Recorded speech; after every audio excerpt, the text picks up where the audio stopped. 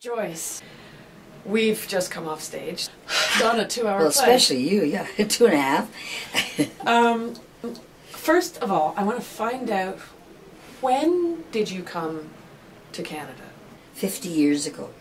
We sort of loved Canada ahead of time, because when we were in the States, we lived in northern cities across the country, and we listened to the CBC, and we were regular CBC listeners. And when we were in Fargo, North Dakota, the Canadian players came, and Douglas Campbell, Yes. and Bruno Gerussi, and they did St. Joan and Peer Gynt on tour in the 50s.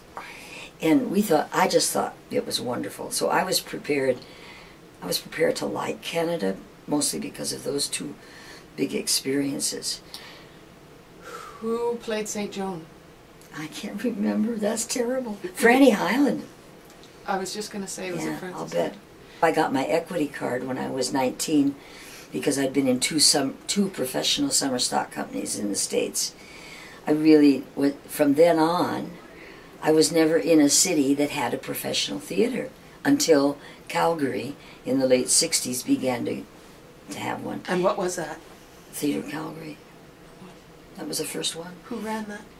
Well, John Hirsch came to town in the early 60s, and he had managed to get the Manitoba Theatre Centre to be a professional company. And he was really a prophet and a proselytizer. And he came and he said, "You can do that too if you really want to." And everybody really wanted to, so we all, in various ways, worked hard to get that. And what led to Theatre Calgary was a theatre called Musicians and Actors Company, the MAC 14. And it was only for about 3 or 4 years, but it was in an old movie theater on First Street. You know where the Palliser is? Mm-hmm. And then you look south and you see St. Mary's Church at the end. Well, it was maybe 3 blocks down on First Street from the Palliser. And it was an old movie theater. And Don Boys, who had been an ice skater, but he was a theater person too, he took, I don't know exactly the details, but he got hold of that theater and he started to fix it up. And he made a club in the basement, which, well, I said to my husband, this is really dangerous because it was such a neat place that I just knew I would probably want to spend too much time there. And then he fixed up the upstairs, and the first play that he did was Taste of Honey. I don't know if you ever knew Judith Drynan. She was around for a long time ago. And they did more edgy plays than Calgary had been seeing. And people were drawn to that company. Calgary had lots of very good amateur companies when I arrived. Everybody said, "Don't worry, there's plenty of theater. There are so many different companies. Just look around and see who's doing what you like to do and join." So I looked around, and mostly, there were companies doing Broadway musicals, there were companies doing British comedies, there were companies doing sort of a mix of classical and Broadway and British. And that I wasn't really, at that time, I was really in love with the Ionesco and Beckett and that kind of thing. And I wanted to know more how to do it. So I just started doing it, myself. A bit more theater of the absurd? Yeah, for a while, because I thought the only way to learn how to do this is to do it. And at the MAC, one of the plays I directed was American Dream, Albie's American Dream, and I did The Caretaker.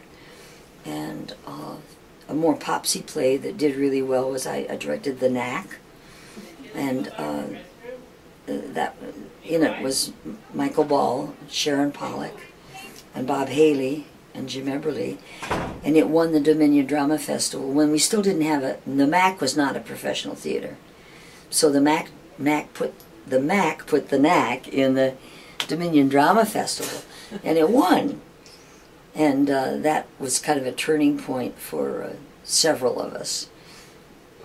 Michael Ball and Sharon Pollock, these people weren't. They were brought to Calgary by Victor Mitchell, who was the first head of the drama department at the University of Calgary. And he had taught Michael Ball as a high school student.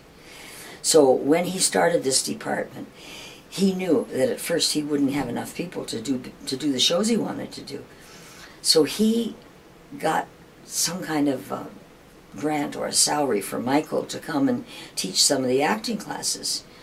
And when Michael came, of course, he brought Sharon and the kids, and that made a huge difference in Calgary. And the first play that was produced at the University Theatre, to open it, it's a thrust stage, sort of modeled after Stratford. The first play was Volpone, with Michael playing Tosca. Mosca. And Sharon wasn't writing plays yet. She was an actress and a mother. So, there were a lot of times when the fact that somebody came to town to work was really influential and made a big difference. But also this long tradition of good amateur theater in Calgary, which is a very high quality. So there was a base there. Now the Citadel Theatre in Edmonton, I think, it was because of a millionaire, partly, giving money. But here in Calgary, it was harder because we had to all work. Nobody gave us a lot of money. And I tell you, the Mac Theatre, the old ISIS, was not your posh place to put on plays. But you really, as a community, had to support each other. Yeah.